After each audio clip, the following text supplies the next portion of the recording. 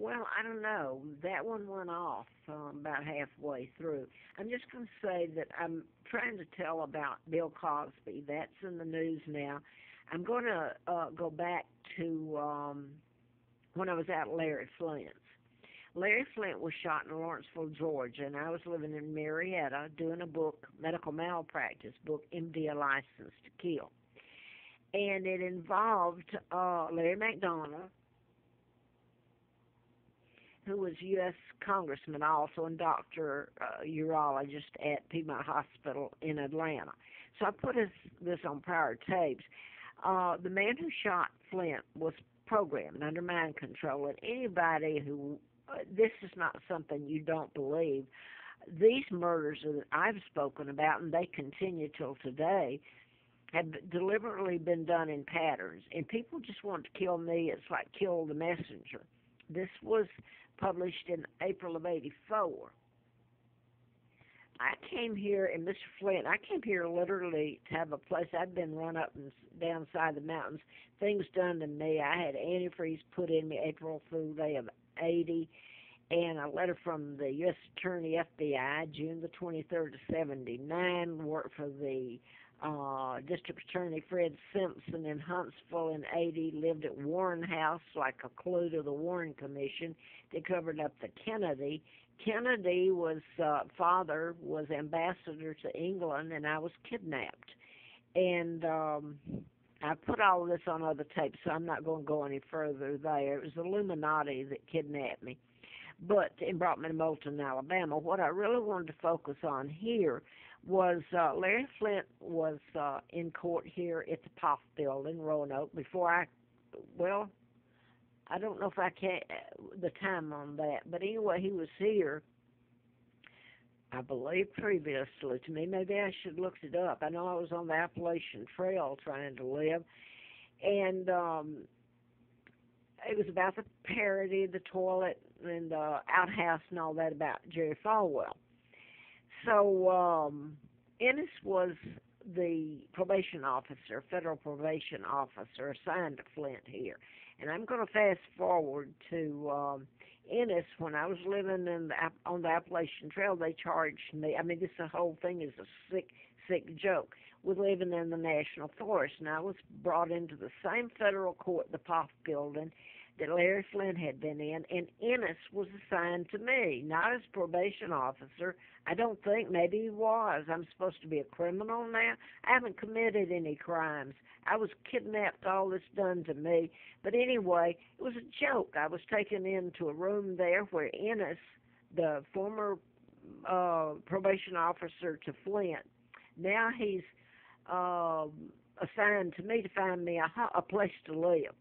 And it's been deliberately done keeping me homeless. But first of all, he sit me down, and I sit down, and I'm on a whoopee cushion. And so you know the sound that makes. All of this has been geared just to torture the hell out of me and discredit me.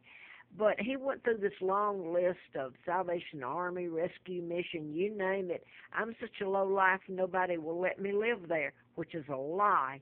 But they won't. They go along with what law enforcement tells them to do. Now then, I told that part about Ennis, and I want to go to the murder of Ennis here, the son.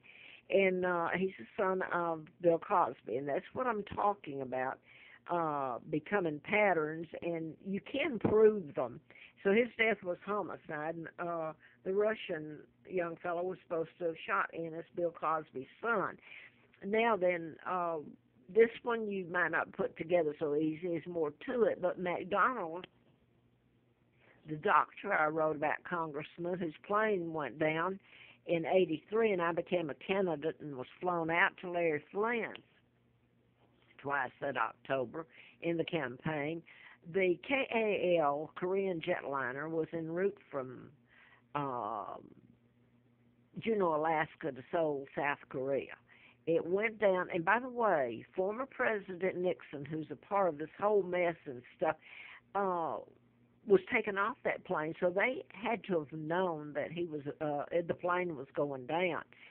So it went down. All passengers aboard were killed, and he was shot down because it veered into Russian airspace. So anyway, it was a Russian student. So you know, I could keep going, and you can't tell it just sitting here. The one thing I wanted to say was Victor Gonzalez was a doctor that I sued in '85. No, I'm sorry, '75. A former Fulton County District Attorney, Eugene Kaiser, was my attorney. The whole thing was shut up. They said that I could go on to giving who typed my book at one point, the Georgia Crime Lab. I could go on with the law enforcement involved. FBI letter, U.S. Attorney letter, June the 23rd of '79. I've got antifreeze on April Fool's Day given to me that should have killed me. So I could go on with it. I put it on former tapes. I do want to go here, though. Victor Gonzalez, there was a suit and a seal put on it. And this man was not the JFK. I'm not taking up for him. He was part of my kidnapping, his dad and him from England. He was ambassador, JFK's father was, Joe. And they helped the Illuminati, and my own uncle kidnapped me and bring me to Moulton, Alabama. So I put all that up. However, I wanted to say that Victor Gonzalez was also a doctor at Parkland when John Kennedy was taken in when he was shot. He's at Huntsville, Redstone Arsenal when I'm there, and I'm being killed there. It's unreal. And that's when John Kennedy was well, he had to have come a little later, a year later after John Kennedy, was killed. Anyway, all that can easily be Googled, I assume. I've had it, and I lived there, I know. But anyway, Gonzalez preceded me. It was all set up to Atlanta when I went there. My husband, John Childers, who's affiliated with the CIA, helped take me to this man. And what was done there, he admitted to me, it was a threat, that he had killed Cindy. It was a 12-year-old girl that I saw walk out of his office.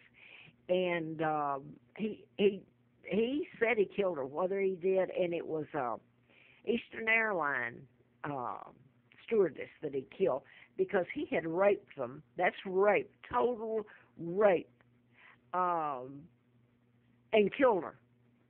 So I wanted to go to that. If you'll let me just show myself, I'm going to see if I can Wikipedia this Victor Gonzalez. His son, I think, is even a psychiatrist in Atlanta, as he is in the surrounding. I won't get that on. I'm going to show me because this has been a life of hell. And if this, I find it hard to think that YouTube, I don't get any more hits on it, but it hasn't done me any good. The media all knows that they're controlled by the Illuminati, the people that kidnap me. All you have to do is go to YouTube and plug in mind control search, and you can get some videos that are made quite proper. You have to kind of understand hopefully what I'm going through and trying to tell this, and hopefully can find my sons, Mark and Scott, and this whole mess be told. It's been covered up.